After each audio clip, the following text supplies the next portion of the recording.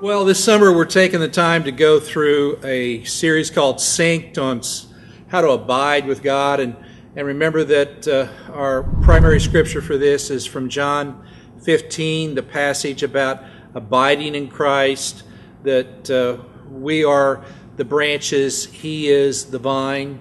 And so the question that we're answering is, how do we do this? How do we abide with Him? How do we remain in Him? How do we stay put in Him, stay synced in Him? And what we're using for this is actually some biology, although I'm pretty weak in that. And biology says that anything or everything that is alive, that there are seven principles, seven things that every live organism, every animal, everything that's alive has. And we're learning that we can use these to kind of assess our own spiritual life and assess how to remain in Him. And the biology says that it's respiration and it's nutrition, sensitivity and movement and growth, reproduction and excretion. And today we've got sensitivity. And the definition of sensitivity is awareness of internal and external stimuli. Now, the body is integrated, it works together, and sensitivity plays just a really vital role in us being receptive to stimuli. So the question is, are we receptive to God's stimuli to us? Are we sensitive, with reflection and soft hearts and humility? And do we have a sensory system, a spiritual sensory system through which we can receive from God the messages that He is trying to give us?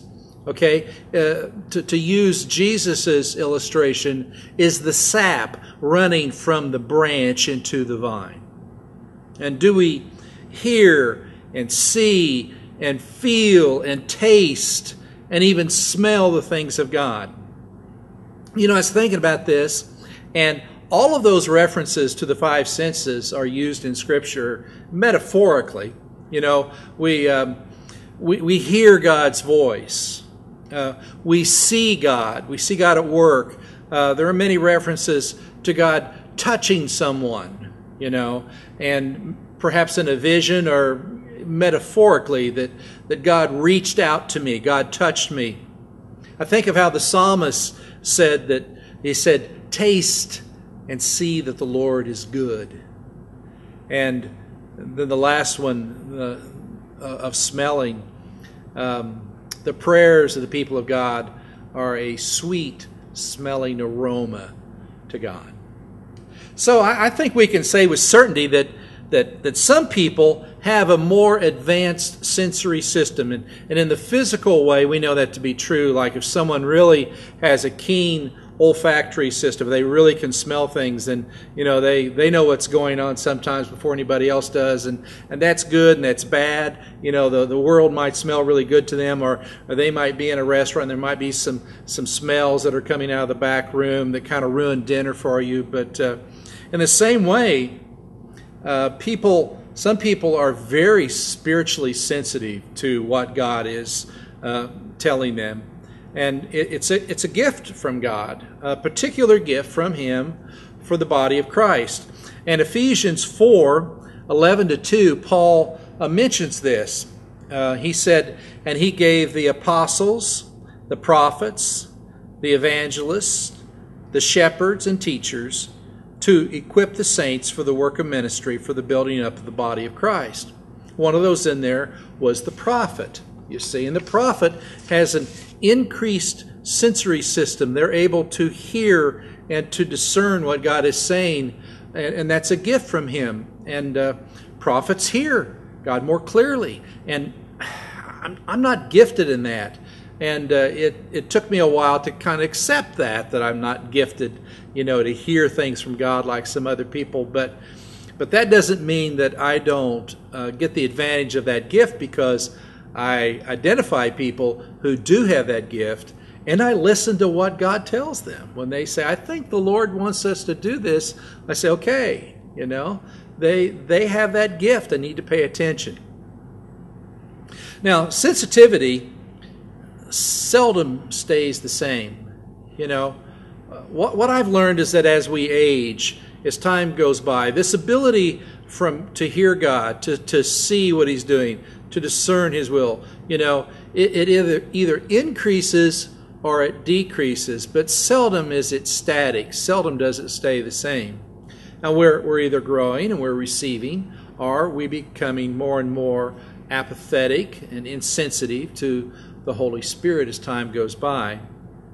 And I guess today what I really want to make sure is that we understand that, and that we own that. As we age, we begin to lose our physical senses. It's just a part of life. Granted, our noses and our ears never cease to grow. I mean, stop and think about that for a while. That as you get older, your ears are going to continue to grow and your nose is going to continue to grow. But they are not going to work as well as what they do probably today.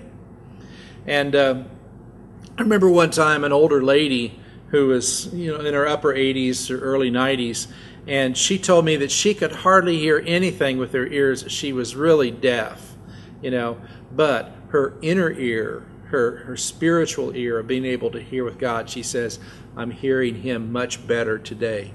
That still small voice. So as one decreased, the other increased, and hopefully that's our experience as well. But that doesn't always happen. Sometimes, or really often, people hear God and they respond, and then they slowly lose their desire and their ability to hear His voice, and their senses begin to get dull. And I ask you just to listen with me, to bear with me a few minutes as we cover the negative side of this subject, the loss of our spiritual senses, before we get to the more proactive, positive side. The Bible speaks of the heart as being the core of a person. It's not about our emotions like the world says.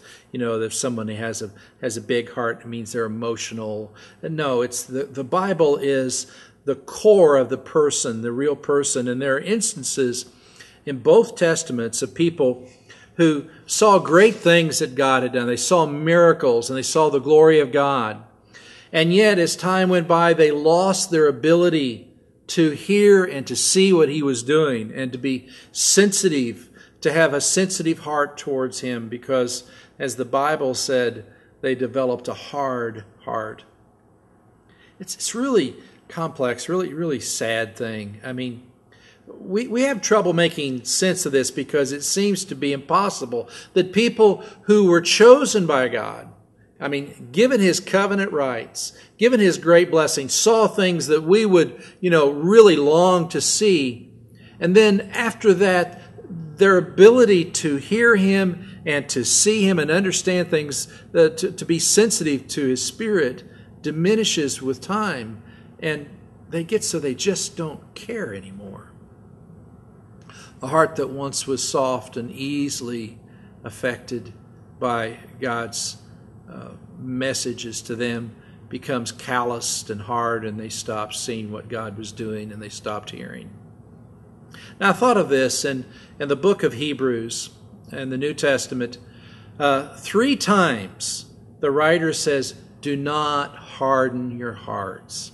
3 times. He says, if you hear His voice, don't harden your hearts. The first one is Hebrews 3:8. Do not harden your hearts as in the rebellion on the day of testing in the wilderness.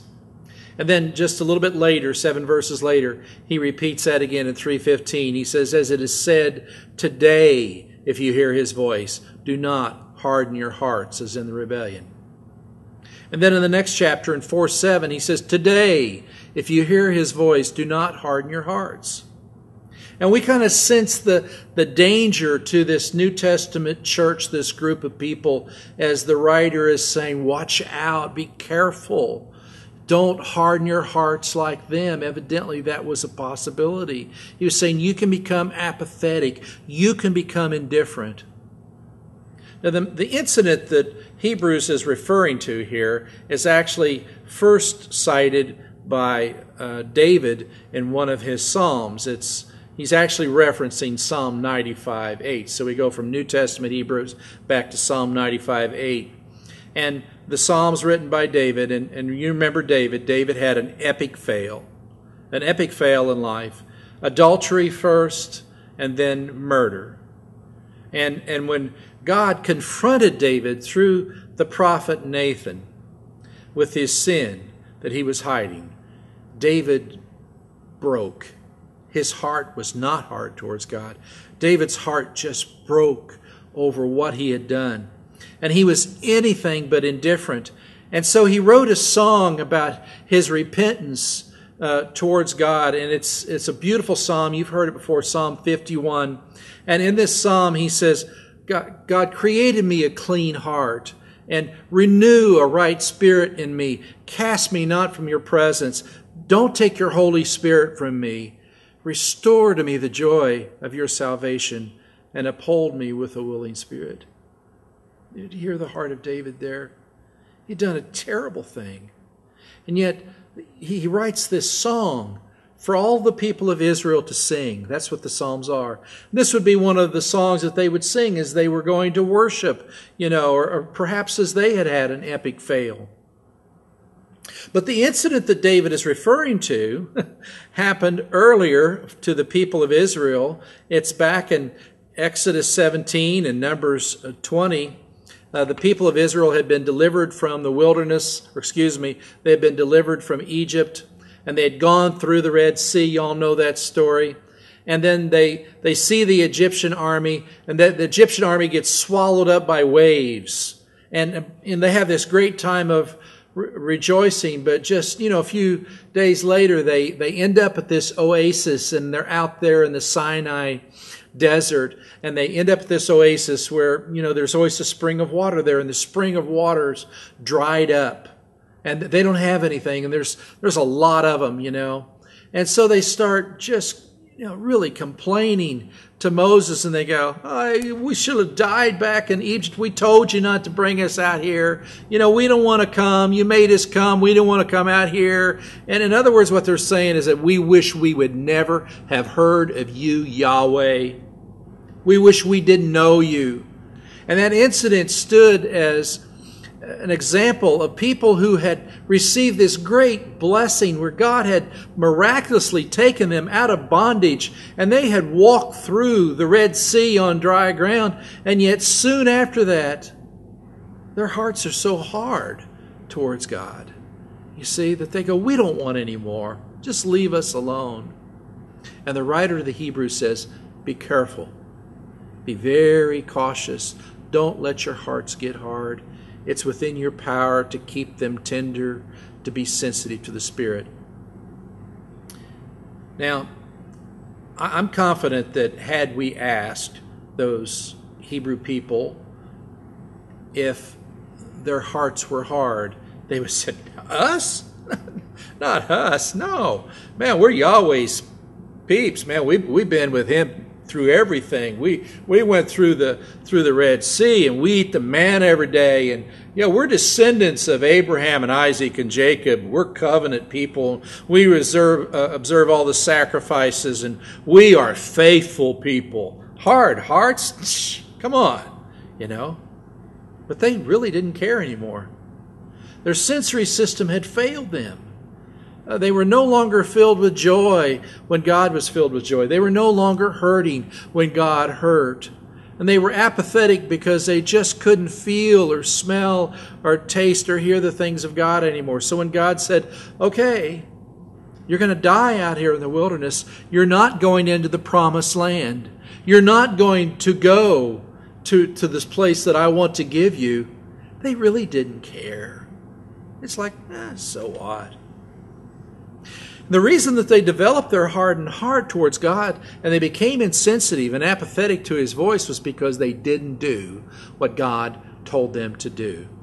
He said, trust me. Let me prove you faithful. I want to give you so much. I want to give you a land flowing with milk and honey. That's what I want to do for you. And they said, well, we don't really like the way that you're leading up to that.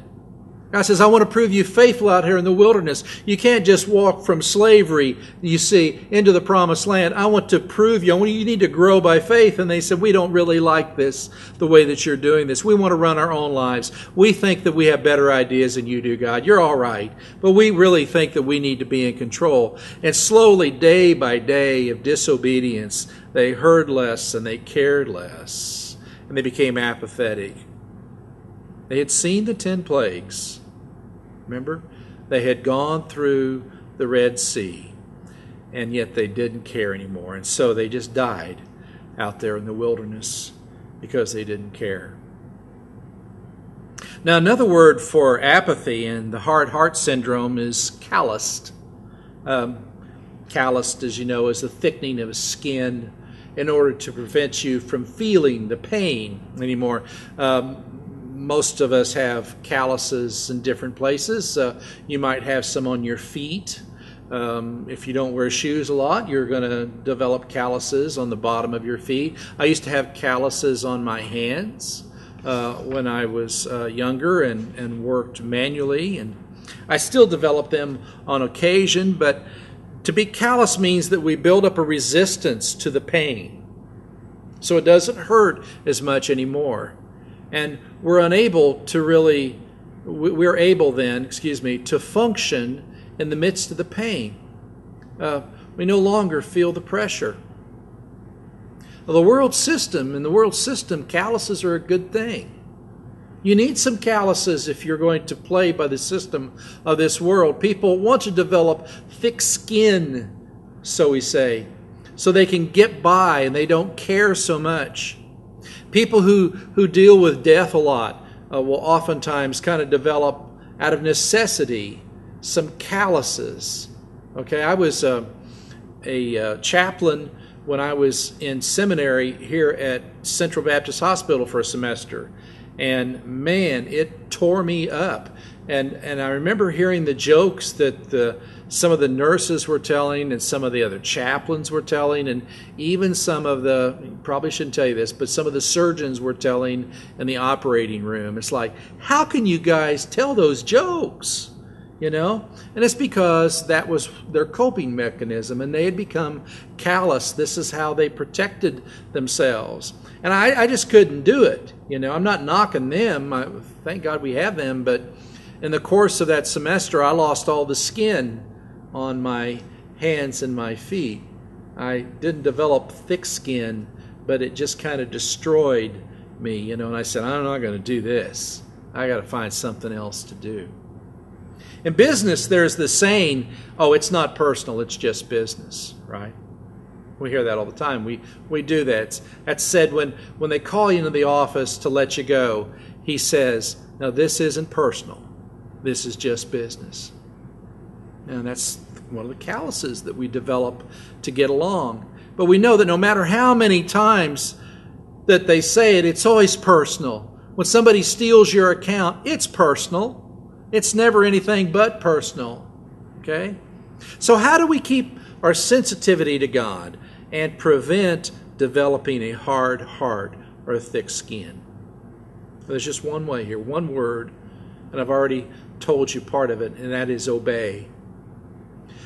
This word, obey, I know we don't like to hear this, but the word has some bad press, probably goes back to some parental messages, and kind of makes us feel like little children when the preacher says, you need to obey God. But the Hebrew word that's translated obey has two parts to it, and the first part means that you physically hear, that you are listening, and the second part is that you act. We hear and we act. The Israelites in the wilderness didn't listen, and they didn't act, either one. Obedience is first involves the physical hearing that inspires us, okay, and the belief or the trust that motivates us to the hearer or to act in accordance with the speaker's desires. So first we hear, but then we're motivated, we're inspired to do what the person speaking tells us. And to kind of illustrate this, I think of a common scenario that's played out in every home in America with small children, and just one example, but a parent tells the child something like, pick up your plate off the table and take it to the sink. And the child's already left the table and, gone to play with a toy on the floor. And the parent says, come back, pick up your plate and take it to the sink, and nothing happens. So the second time around, the parent thinks, well, obviously, he didn't hear me. So what do you say? Did you hear me? Right? Pick up the plate and take it to the sink, would you? And again, nothing happens. So things kind of start to heat up in this drama, and so the parent says, I'm only going to tell you one more time. And the kid thinks, that's good. I don't want to listen to this anymore, But I'm only going to tell you one more time. Take your plate to the sink. And again, no action. Child just continues to play with the toys. So now there's this huge decision in the balance, right? Threats are made. Hostages are taken. Toys are taken as hostage, usually. Voices are raised. And some of that might work sometimes, but even if it does work, even if threats and hostages and yelling works, it doesn't make the child obedient, you see, because motivation doesn't include fear here towards the one that's speaking. The child is not inspired that the mother or the father actually knows what's best for their well-being and the well-being of the family, and that picking up your plate will mean that there's not plates there next time that you go to eat. And unless they're motivated, unless they're convinced that you are right and that you have goodwill towards them, okay, that you know more about dirty dishes and stinking food on the table, unless they are convinced of that, they're not going to become obedient. Matter of fact, as time goes by, they're just going to stick earbuds in their ear, and they're not even going to hear you anymore. And what this turns into as a parent, I can witness to, is that with earbuds in their ear, you still tell them, pick up the plates, but then they don't hear you, and they don't obey either one. So you get into this drama where you say, pick up your plate and put it in the sink, and then you do it, because you don't like dirty plates on the sink. And if the child doesn't learn that, at some point, you see, he or she no longer hears you. They become completely insensitive to what you want, to your goodwill directed towards them. He becomes indifferent and apathetic, and he loses sensitivity. So you just have this routine of every night after dinner that you yell a little bit and then put the plates in the sink is what happens.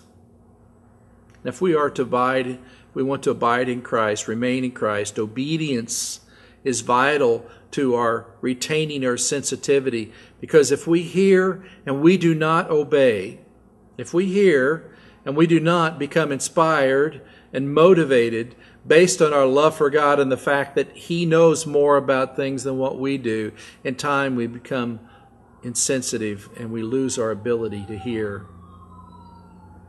In 1994, South African photojournalist Kevin Carter won the Pulitzer Prize, the top prize that any photojournalist could win. And the photograph that brought him fame depicted an emaciated Sudanese child. They had a terrible lack of food there at that time, and the child was crawling towards the feeding center, and behind him was the hard stare of a nearby vulture. And the image, as you can see, is so powerful, and it just captures the horror of what it must be to live there. And it drew international attention to both the suffering in the Sudan and to Kevin Carter's career. But with the fame and the fortune came the questions. And people wanted to know. They started to ask him. They said, what happened to that little child? And after snapping his camera, what had Carter done to help the dying child? And painfully, he admitted that after spending about 20 minutes framing the shot and getting the shot, he simply just walked away. within 2 months of receiving journalism's most coveted award, the 33-year-old photojournalist took his own life. You see, he had been raised in a strong Christian home, but he had long since left that upbringing, and now he had seen so much of the world's suffering that he could no longer cope. And he parked his pickup truck near a place where he had played as a child and took a hose to the exhaust pipe and breathed in the fumes. And he left a note, and the note said, "I'm really, really sorry." It says, "The pain of life overrides the joy to the point that joy does not exist." Remember David's prayer, "Restore to me the joy of my salvation." What a sad story this is. I mean, it's just so sad. But the reality remains that we can lose our sensitivity to God's voice and become apathetic in the same way that this man lost his sensitivity and became apathetic. We can lose our sensitivity if he speaks to us and we do not obey, and his voice becomes just increasingly more distant. So he says, obey. Today, if God is telling you to do something, do it. Not tomorrow, but do it today.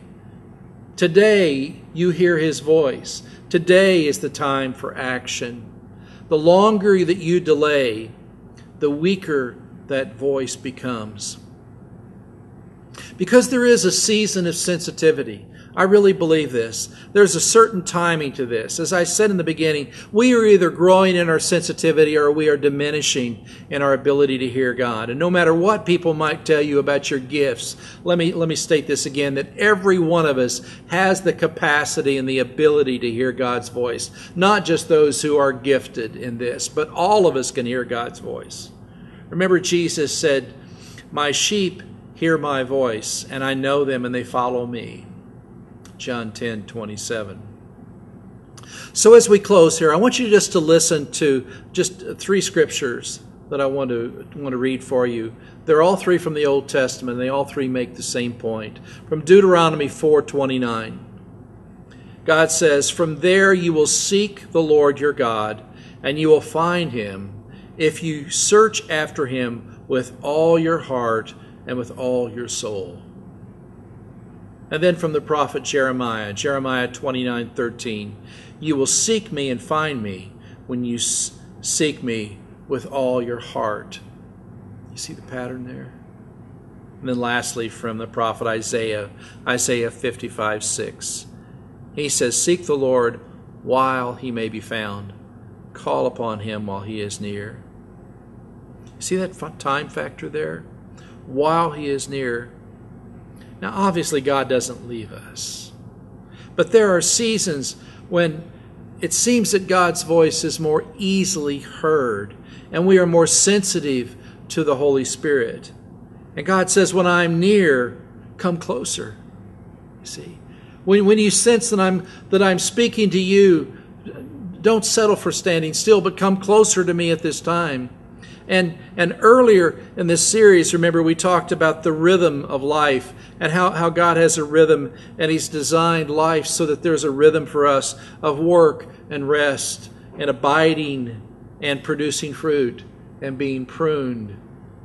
And there's a season to everything, and it will seem to you at times as if you might have lost your sensitivity to God, that you do not hear or see as he does.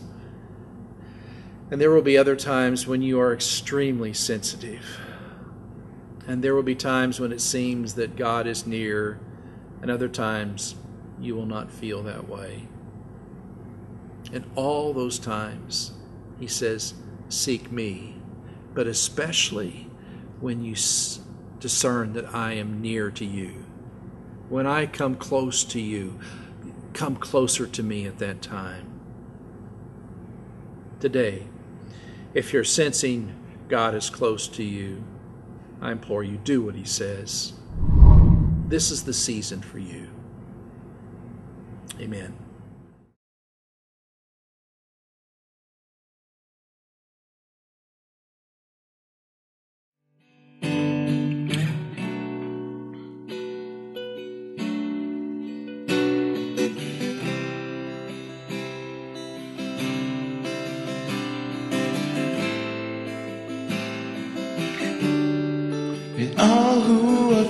thirsty. Oh, who are we? Come to the fountain. Dip your heart in the streams of life. Let the pain and the sorrow be washed away in the waves of His mercy, as deep cries out.